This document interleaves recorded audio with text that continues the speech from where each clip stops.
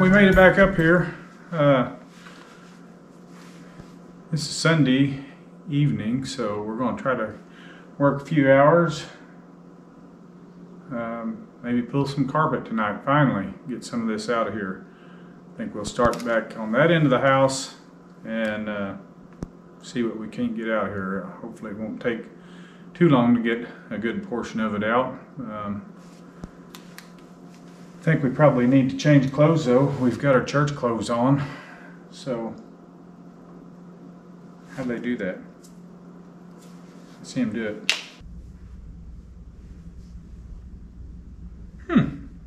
That works pretty good. Yeah. You even got your hair put up. Yeah, it did. Where's my lid?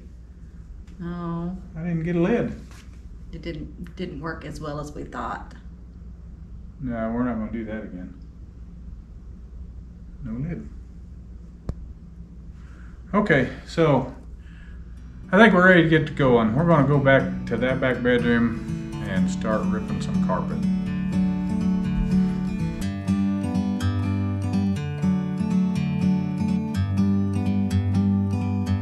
Like a bird on a tree, I'm just sitting here. I got time, it's clear to see. From up here, the world seems small. We can sit together. It's so beautiful, you and me.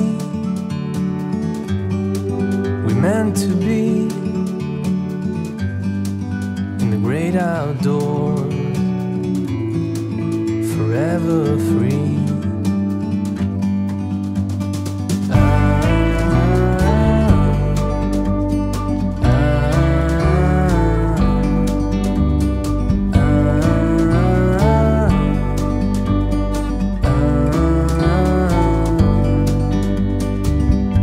Sometimes you need to go and take a step back to see the truth around you. From a distance you can tell.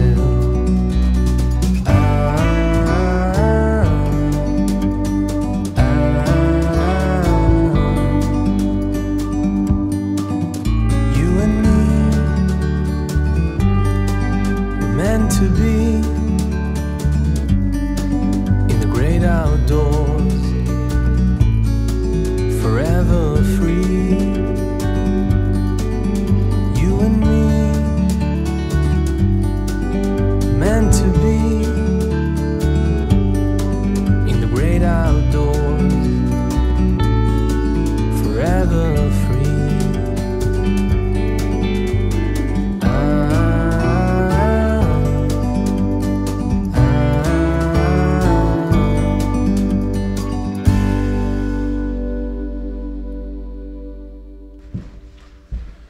Okay, so we made it through to our last room, and it has a few spots of where something's either been spilled or a plant's been or something here and there, but overall the floor under the windows and everywhere is pretty good shape as far as water damage or anything like that goes.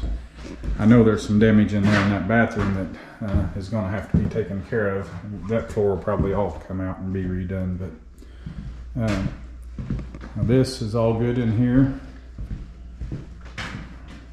everywhere, and that right there is 2 hours of nothing but fun piled up there.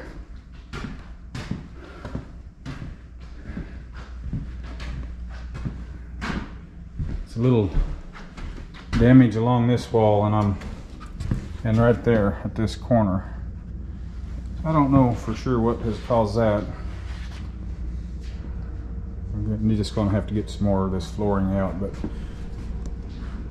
the sink is on the opposite side of that damage there, so I'm assuming that we'd had a leak at one time there. So that room's got it out. So we've got a lot of cleanup to do yet. All of the strip around that held the carpet down has got to come up. All these staples, a lot of vacuuming and cleaning all these little scraps of foam, but we're gonna call it a day now and head home and get ready to go back to our day jobs tomorrow.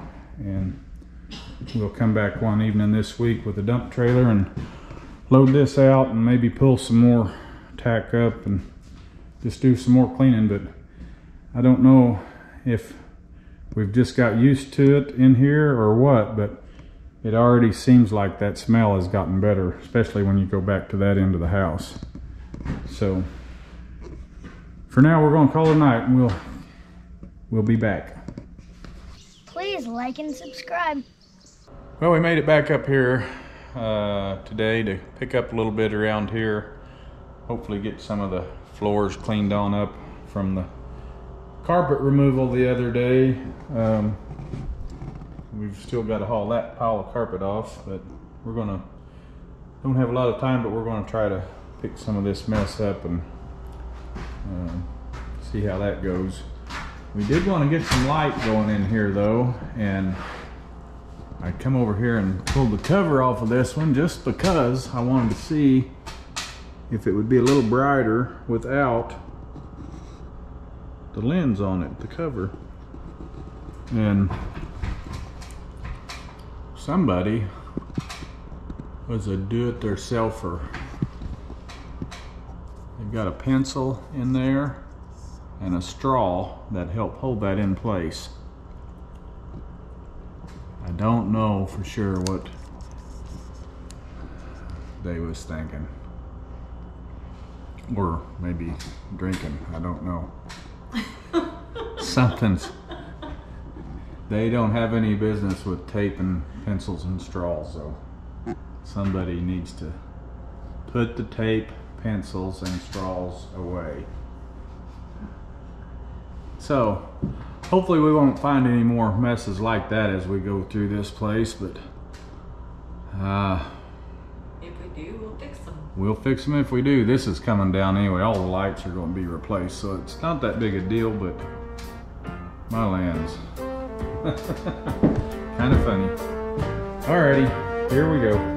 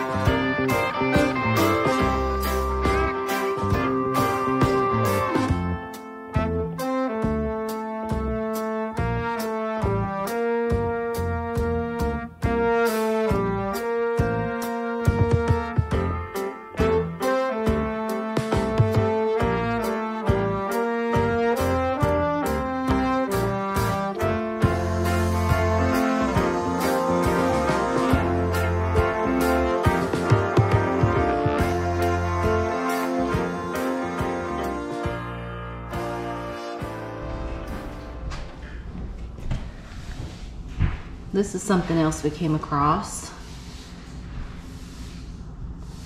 It's under the wall. I'm sure it was manufactured that way, but it's gonna be a little bit tougher to get out. Of course, the carpet is up under the wall as well.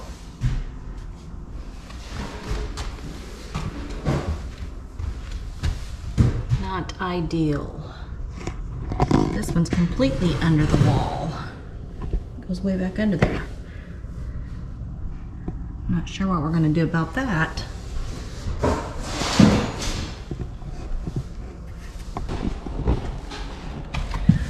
Over here, while I was pulling it up, these are just strips. They're not tack strips. They don't have tacks in them. They just are held down by staples.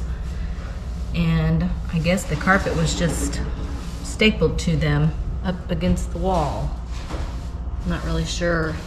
I guess it served its purpose, but it just seems kind of odd.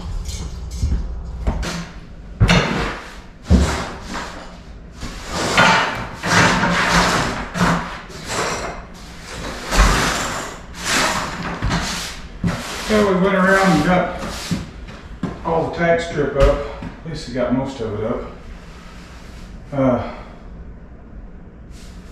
Some picking up now today. Somebody got the vacuum, but they didn't get the tubes that make it a handle. So we've got a vacuum with a hose. So we're probably not going to vacuum the floor today. I don't want to mention any names of who forgot it because that just would be unfair. But that person will probably remember the next time. And we'll have that to vacuum with. There's Penny. Heads up. Penny saves, Penny earned.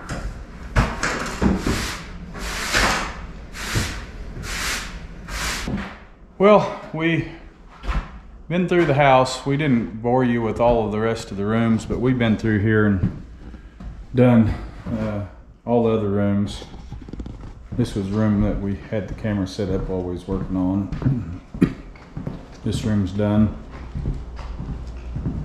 And these bedrooms back here are done, and the closets. So we're ready to do something else. Okay, so I believe we're going to call it a night though, and wrap this one up. Come back sometime and do something different the next time. But it does smell a whole lot better in here. Just having that piled up over there made a huge difference. Right, yeah. It really surprised me.